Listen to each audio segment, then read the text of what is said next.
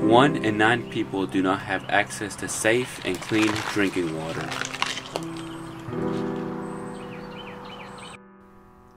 Water. It covers nearly 71% of the Earth's surface, and it is one of the most essential elements to life. We use water in our homes for everything: drinking, bathing, cooking. But what happens when life's basic necessity turns into a gradual killer? A corrosive plant closed down in Texarkana, Texas in 1961. Because of the toxins at that site, that land should have remained untouched. However, 3 years later, homes stood on that land. Children rode their bikes down the streets. Family ate food that grew in their gardens there. Carver Terrace, a neighborhood that was meant to be a sanctuary, caused many to lose their lives prematurely. Who could the citizens count on to solve this problem? Would it be the mayor? Would it be the governor? It will not be someone with an extraordinary title, someone with an extraordinary heart. This is the story of Patsy Oliver, a Texarkana mother, activist, and hero. My mother was my one of the greatest mentors I've ever met. She was the person that, even though I know she was not in the military, I knew when she meant business, but had a very soft, loving heart, very giving. She wanted the American dream and to give us a yard with a dog and the fence and, you know, the house that everybody's dream is to own a home. And at that time, we were living in government housing, which they call projects now, but those houses were so nice that it had just left an indelible print on my psyche as a kid because I always had somebody to play with. But my mother had, like I said, the dream to one day have the picket fence, the dog, and, you know, all of that. And by moving to Carver Terrace, that's what she achieved. Residents began to take notice of the obscure, unexplainable happenings in the neighborhood. The neighborhood was more than toxic.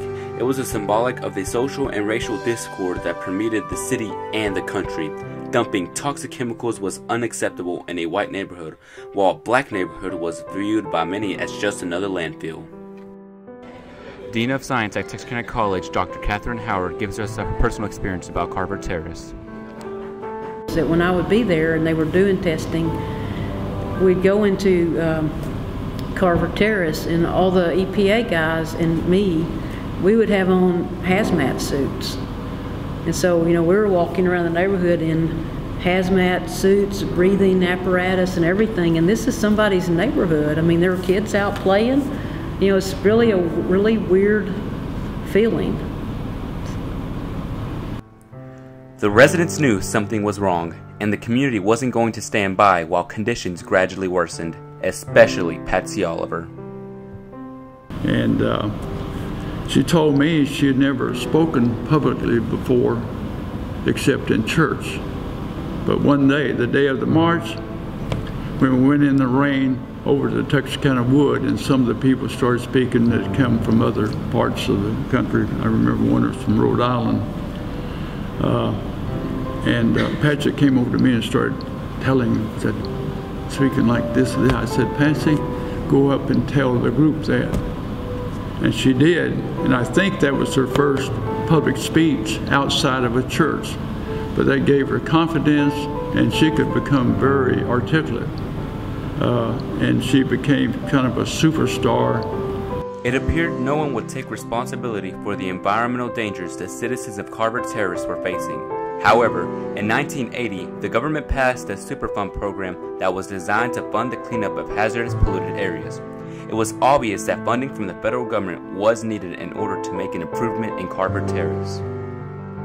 No one understood the works and passions of Patsy Oliver like Dr. Presley did. Because there was no local organization to combat environmental dangers, Dr. Presley and people with similar ambition created FUSE, Friends United for a Safe Environment. Consider what were some of the main issues we should work on here and around Texarkana. That was not difficult to find the issues. What was difficult was to decide which priority we would assign to each one. After the test results from the EPA finally came in, Oliver and fellow Carver Terrace residents were furious. The EPA had downplayed the reality of this grave situation. Something had to be done, and Oliver was perfect for leading her neighbors into protest for the recognition they deserved. Patsy Oliver and Jim Presley rallied the citizens of Carver Terrace to organize a march to the Texarkana Town Hall to protest. The citizens felt like the EPA was slow to respond to the crisis, and the EPA minimized the effects of the report that was published. They demanded compensation for the land they bought, unknowing to its poisonous state. Hundreds gathered to protest, led by the outspoken Patsy Oliver. Their demands were heard. She coined the term environmental racism and nicknamed her town Texarkana.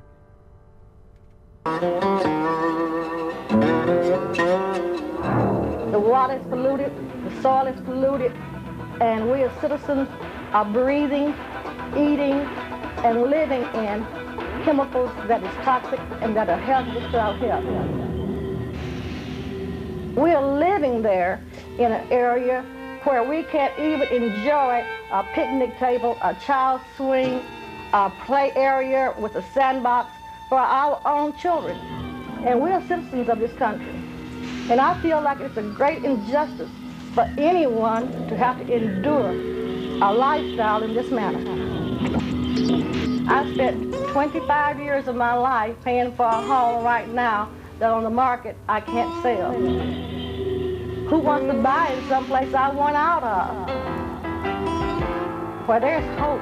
And as long as you have people like myself that want to stand up and put their life on the line and say, no, we don't want this, we want out, someone somewhere is going to hear that voice. And I'm willing to make the sacrifice, to do everything that I can, if not in my lifetime, to see that my neighbors, my children, enjoy a better way of life. And she was overcome by seeing for the first time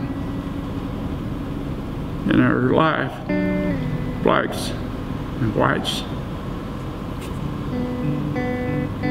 marching together. It was quite an emotional experience for everybody. And yet, that was only the beginning, because when you're fighting something like this, you have to do it on several fronts. The pressure grew heavier for the EPA to recognize what the Carver Terrace residents were going through. Luckily, through all the public outreach, they gained the attention of Congressman Jim Chapman. Chapman took a special interest in Carver Terrace and decided the residents deserved no less than monetary compensation. Through pushing his way into the EPA, Chapman was able to embark the bill for Carver Terrace, forcing the Superfund project to take Patsy Oliver and FUSE seriously. Through the endless struggle to bring the people of Carver Terrace to civilized justice, the EPA finally decided to buy out the neighborhood. Carver Terrace was one of 2 Superfund sites that was bought under President Jimmy Carter at the time. December 17, 1993 was the beginning of the demolition in the neighborhood of Carver Terrace. The day the people of Carver Terrace won the battle was also the day they lost their heroic leader. But the very first day that they bulldozed the houses to get that started is the day that my mother passed away, December 16, 1993.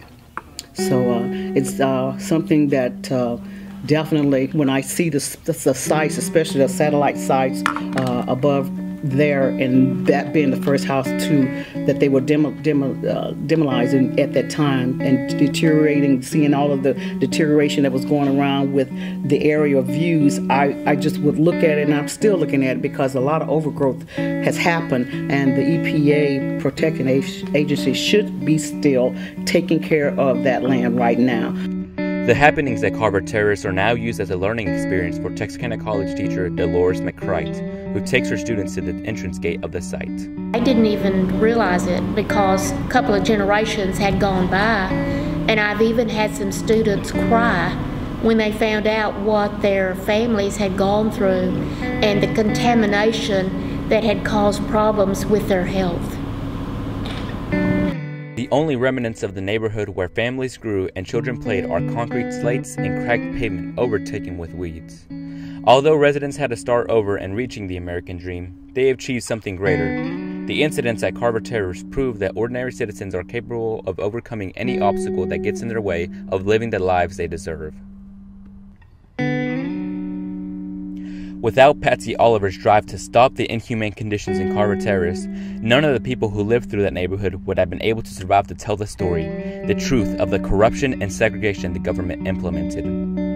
Similar situations continue to this day, like the incident in Flint, Michigan, where hundreds of innocent people are being hurt by the polluted water because they wanted to live a better life. Patsy's biggest accomplishment was rallying people together. She united blacks and whites to hold hands and march together through the streets of Carver Terrace to spread the message that no matter what color your skin is, we are all still human.